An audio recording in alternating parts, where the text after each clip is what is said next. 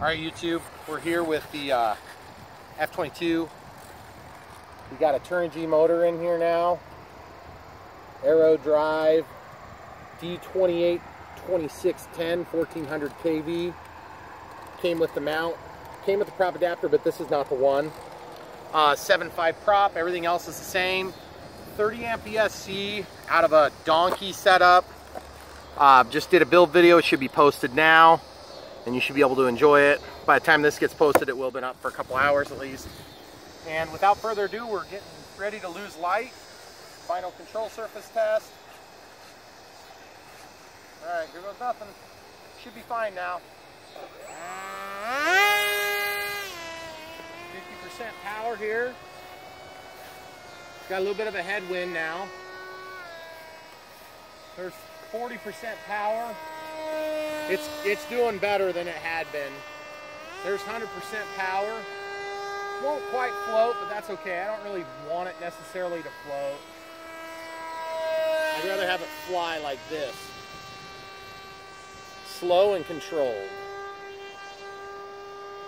Got a little bit of overcorrection from the stabilizer. Looking good, feeling good. Not quite enough control with the rudders to do a rudder turn.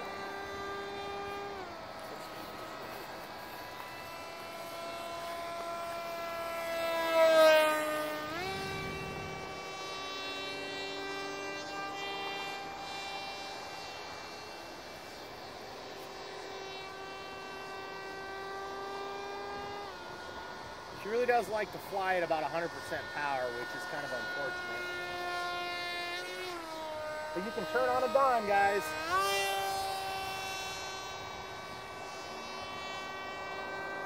I like the way it flies too, it's cool. It'll glide great, about 10% power there. It's got enough power to get out of trouble, but not quite enough power to overwhelm it totally. I'd like to have another 20% more power. The thing is, if you don't stay on it the whole time, if you're not at 100% throttle all the time, you get a lot of grace from your electronic speed control. And okay, let's see how that did. Okay. All right, guys, so that didn't damage anything that I can tell. Just basically hit the ground. And it's almost like it just needs just a little bit more power.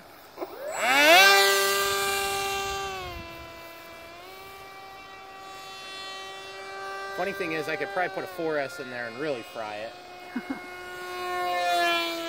The thing flies so good, you guys can see with the rudders, I can yaw the craft and still keep it fairly flat. That's what happens when you try to yaw it over aggressively.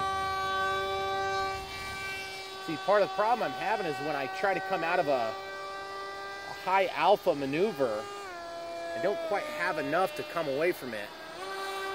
See, I'm trying to get away from it, and you got to slowly get the nose down. Well, if you're really low, close to the ground, you don't quite have enough power to get away from the ground. I wonder if I could get away with running a little bit higher pitch prop. Or actually a lower pitch prop would give us more low end power.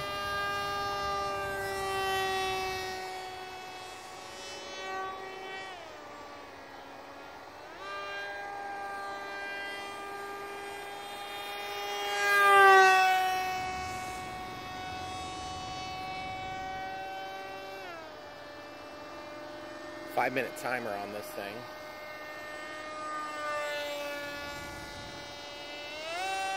See what I'm talking about there, guys? You come out of that and you just really have to slowly drop that nose back down when you come out of a near stall like that. Which honestly is not unlike a scale airplane would. I could also try to flip it over.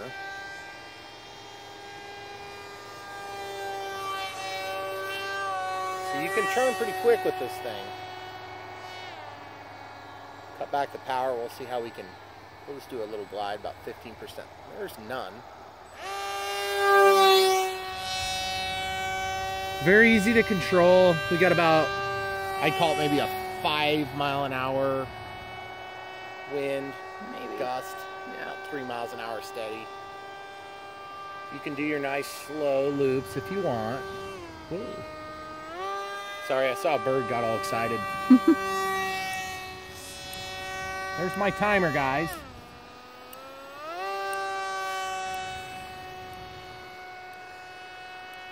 I would definitely not describe the way it's flying as weak.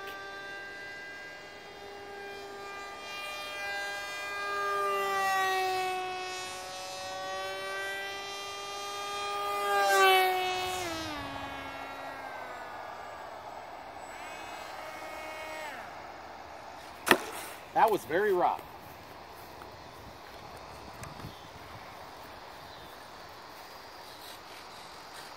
Sorry, I gotta test to make sure I didn't break anything. I think this popped open and then snapped shut, which is kind of weird. Let's try it again. I just want to see if it flies. But before we do that, let's check voltage. Sorry, guys.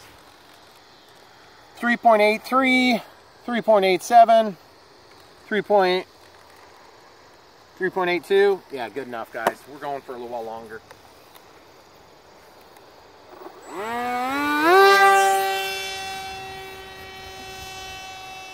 It looks cool.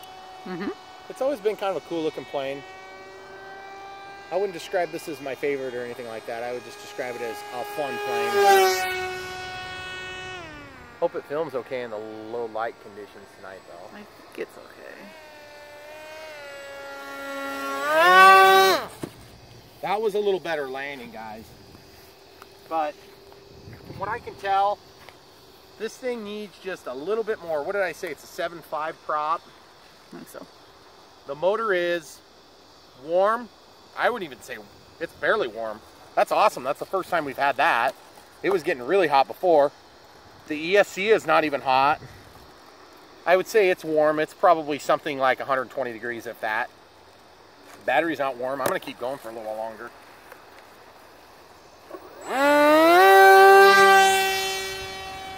Super easy launch. This plane has always been historically one of the easier ones to launch because that vane on the front that goes up to the canopy has always made it really easy. One thing I've never been a fan of on this plane is that it's just obnoxiously loud. It is that. Let's go between some trees.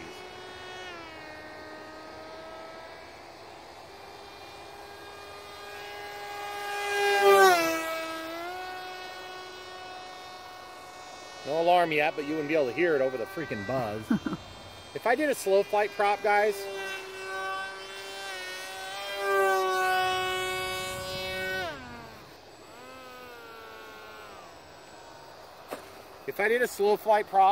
I bet it would be a lot quieter and more torquey at the low end.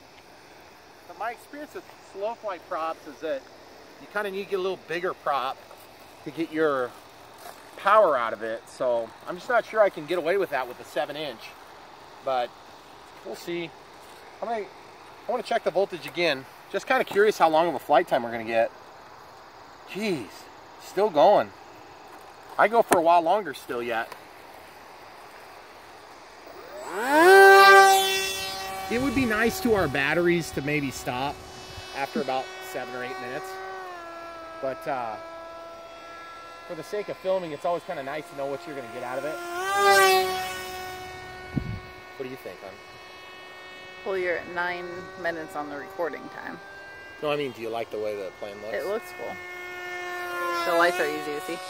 Yeah, the lights are very easy to see. I wrap the top and the bottom of the wings so you can see both directions very well. And unlike some of my other planes where I'll take out the individual LEDs, those are just the LED strips. Yeah. So if you were trying to copy this at home, it'd be a little easier for you to do. It does make me feel like I should go home and vacuum or something after listening to it. It's kind of obnoxious. It is. And it doesn't let up. That's the biggest annoying part. But it's super controllable with that stabilizer. It was a flyable plane before. It was definitely easy to fly. But with the stabilizer, it's just so rock solid, you know.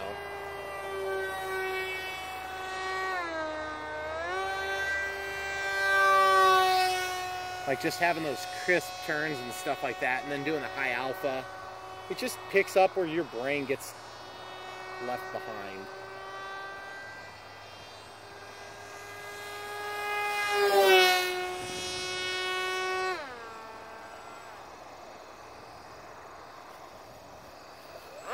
You know, I was sort of joking about the whole slope soaring thing, but I mean, this plane probably would slope soar if I push that battery all the way forward. Okay, I feel like we're losing a little juice here. Finally. The thing that's nice about these 12-volt lights, they will start dimming when you get to the point where they're actually dead. Let's check the voltage again, guys. Looks like we finally found the... Throttle cut's on, by the way. Yeah, that motor's not hot. ESC is not hot. I think we finally... Jeez! Look at that! Let's see what it does with load.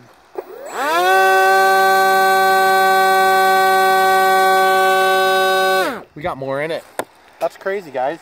Our flight time's at 5 minutes and 50 past our 5-minute timer. So we could probably go for, conservatively, we could go for probably 10 minutes. Maybe pushing it, maybe we'll get 12. But we've been filming, so we've been stopping and stuff like that. Continuous flight time, maybe 10 minutes. How's the visibility on the screen there? I think it's all right. Really? Seems kind of dark out here. That's the thing you guys may not realize, but it's pretty dark out at this moment. You can see the street lights in the background.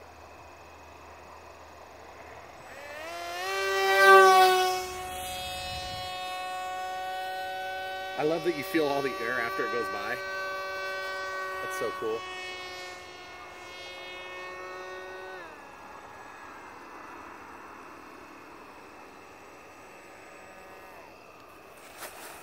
So easy to land.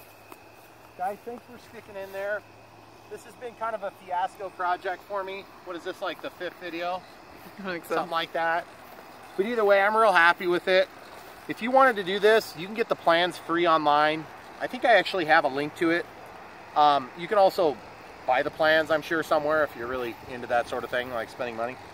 And also, if you use a lighter product than I did, this stuff was free foam board that I got at a project. I work at a site that does advertising, and they rent tables and things like that. And this was a really thick, heavy finish. So if you were to get something lighter, and then I used a ton of hot glue. If I did this again, I'm gonna CA this stuff if it'll stick. It's gonna be a lot lighter.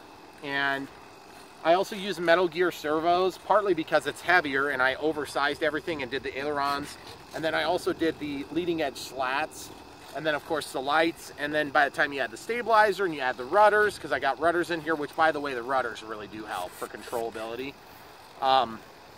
You would go up into a high alpha and then you could never kind of convince the nose back in the direction you want. So I really like the added controllability that you get there. And then I just did this. This is just soft foam in case I would hit the ground. Because that, believe it or not, that really helps. Because if you have a nasty landing or whatever, which I usually don't have bad landings with this, even when the motors like burn up and fall off of the equipment or they're smoking, it was always good landings. But this will help save you, especially if you're learning to fly. And this is nice because look where the prop is. It's not completely safe to where you can just do anything, but you get a little more grace with these wings. They help protect you a little bit. Use the throttle cut. And what a great little plane though. It's super fun, and I've flown a lot of planes, guys, and these ones still cool for me. And I hope you guys enjoyed it. Don't forget to like and subscribe.